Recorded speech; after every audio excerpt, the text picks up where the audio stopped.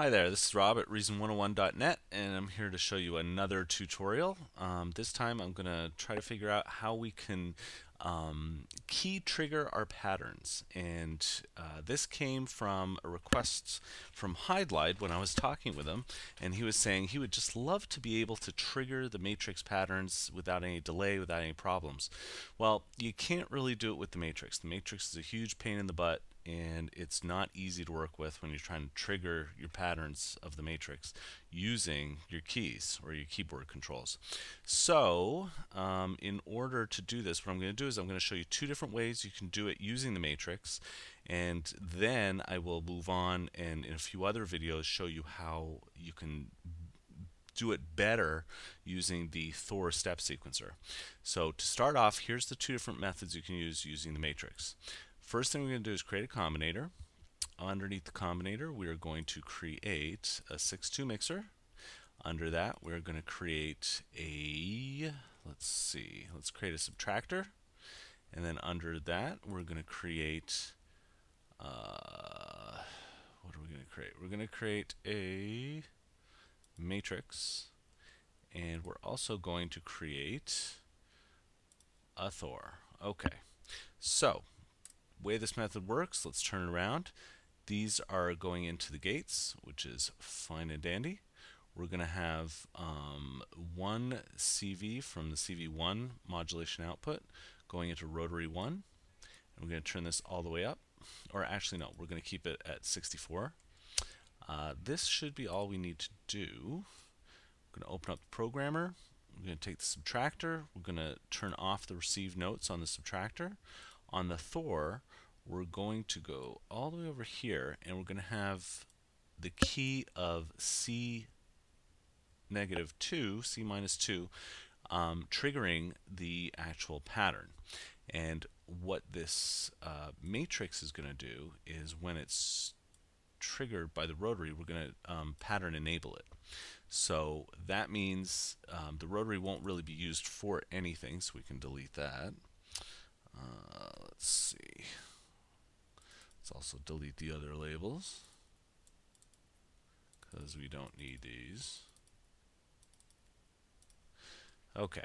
In the Thor, we're going to come down here and we're going to initialize the Thor. I actually have a patch that I'm going to use, which, if I can find it,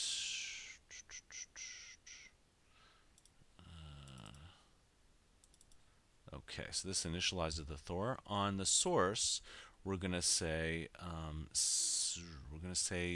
MIDI key gate. It's going to be 100, and the destination is going to be the CV output 1.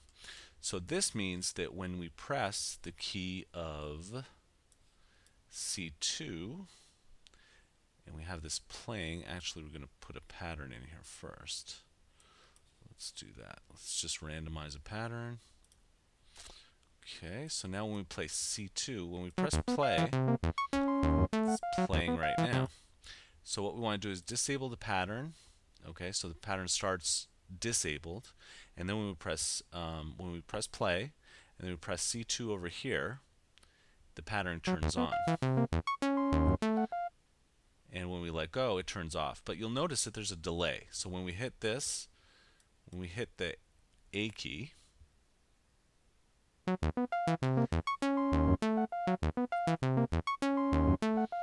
it has to finish the bar before it starts, and it has to finish the bar before it starts, and it has to finish the bar before it ends. So this is not the best method to do things, but you can set it up this way in order to trigger your keys. So now I'm going to show you method 2 to trigger your patterns, and that is what we're going to do is we're going to open up the Thor. We're going to go into our programmer here. We're going to turn off the pattern enable. We are going to go back to the Thor. Let's take out the CVs here. Let's take out the CV1. We're not going to do it that way. We're going to take your note CV and we're going to put it into CV input 1, and the gate is going to go to CV input 2. Then CV input 1 is going to go back into the CV of the subtractor, and the gate is going to go into CV2. On the Thor step sequencer in the modulation routing, you're going to select CV input 1 is going to go to CV out 1, and CV input 2 is going to go out to CV input 2, or CV output 2.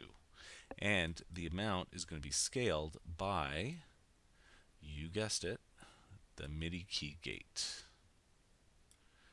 Okay, so with this kind of a setup, what's going to happen, you can enable the patterns, you can still have them running, you're not going to hear anything, but when you press down on that A key, as soon as you press down, you're going to hear it at whatever point the pattern's playing.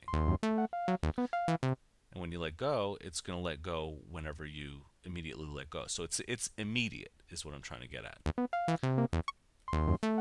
The only problem is that it'll start wherever you press down. Wherever it is in the sequence, it's going to play from that point onward. So it's not going to start at the beginning or end at the beginning. It's only going to start at whatever point it's in while it's running. So that's the limitation on that type of setup. But with this setup, what you can do is you can select as many as you want in terms of as many devices. You can copy them. You select them all here, and then you can duplicate them, spin it around, take the subtractor into another mixer channel, and on this you can create up to 6, but on others you can create more than that.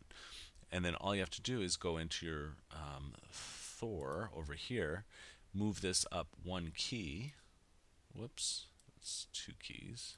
Move that up 1 key, move this all the way down so that you can create a bunch of keys for as many keys on your keyboard that you have. And you can create as many devices, and it'll basically play those different devices. So let's just put in a little something here.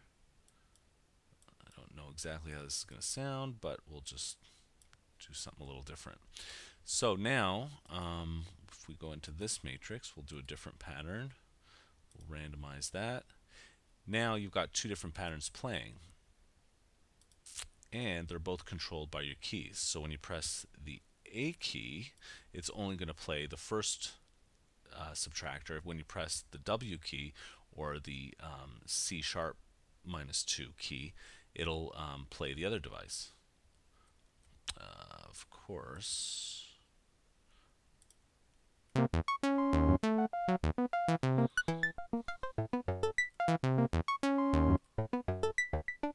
And the other nice thing is you can play both of them together.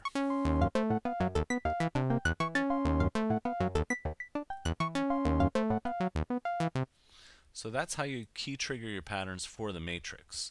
Not the best course of action, because there's much better ways to do this, and I'm going to get into doing it with the Thor step sequencer in another tutorial. But for right now, this is just 2 different ways that you can use your matrix in order to trigger your patterns. And like I said, you can duplicate this and create as many devices as you want along your keyboard. So that's pretty much all there is to this tutorial. Come back and visit me at reason101.net, where I will make these patches available once the complete tutorial is done, and I will also show you some other tricks and tips. Thanks for watching.